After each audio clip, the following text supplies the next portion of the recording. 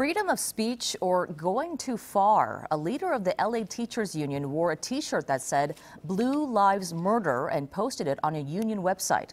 Well, tonight the LA Police Union is furious. KCAL's Leslie Marin has both sides of this contentious story. Tonight, LA's Teachers Union is facing backlash for this photo posted on Instagram. It shows a United Teachers Los Angeles board member wearing a shirt that reads Blue Lives Murder. Nikki Lopez saw the photo. She's a mother of 2 LAUSD students and married to an LAPD officer. Her dad is one too. The initial reaction was that I didn't think I had read it right, but then I realized that it really did say Blue Lives Murder. The post was made yesterday when the UTLA encouraged members to wear BLM shirts. Lopez says the other photos didn't bother her, but this did. It's so hateful and it's so negative about police officers in general, and just kind of making a blanket statement about them all being murderers. The board member pictured in this photo is Secondary Vice President Julie Van Winkle. Tonight she sent us this statement saying in part, I posted a picture of myself wearing a shirt with a message that does not reflect the views of UTLA.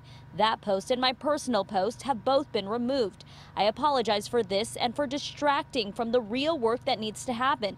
We need to bring attention to what really matters, fighting for Black lives in our schools and in our communities. We brought the post to the Los Angeles Police Protective League, who represents LAPD officers. They had this to say, we're taking the issues of improving policing seriously, while some stand on the sidelines looking to stoke fires, create division. It's shameful. And tonight, Lopez says her biggest concern of all is the union that represents thousands of teachers across Los Angeles, including those who teach her children, would repost the photo. And I just don't think it's right. As an educator, I think that you need to think of all students, and how you present yourself is how it affects all students. And I just don't think that this was done in that case. We did reach out to UTLA to get a comment on what happened.